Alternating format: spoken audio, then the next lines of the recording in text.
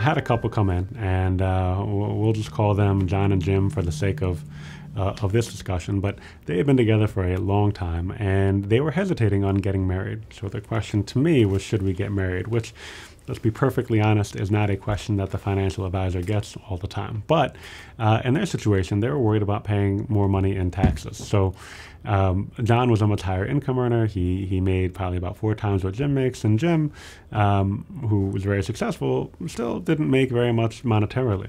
And so he was worried that if he were to get married to John, he'd be paying a lot more in taxes. And you think it's the opposite, right? You think you get tax breaks typically when you get married. They, benefits for that. And Jim was right. If he were to get married to John, it would actually cost him a lot more in taxes. And so that was one of the things that I had to evaluate for him. And so we talked through that. We talked through some of the different pieces and some of the different tax rules that he would be hit by. But one of the things that they hadn't considered was the Social Security end.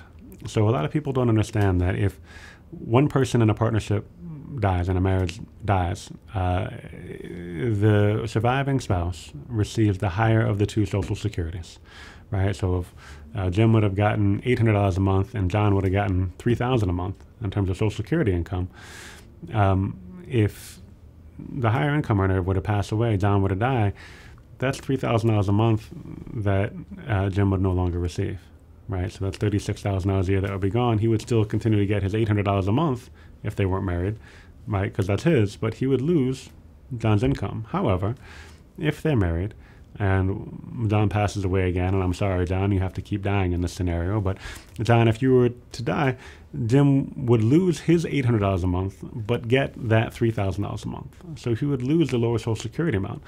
And that's really important because, the goal was really to take care of one another, and their goal was to take care of each other and to do the best they could by each other. So when considering the taxes, there are lots of other pieces that kind of fall into place when looking at a plan like that. So that's definitely something to take into consideration. Now, if you're wondering if you should get married, I'm probably not the first person to call, but if you have questions regarding taxes or your investment plans as a couple, please click the link below so we can schedule a time to talk. And I look forward to hearing from you.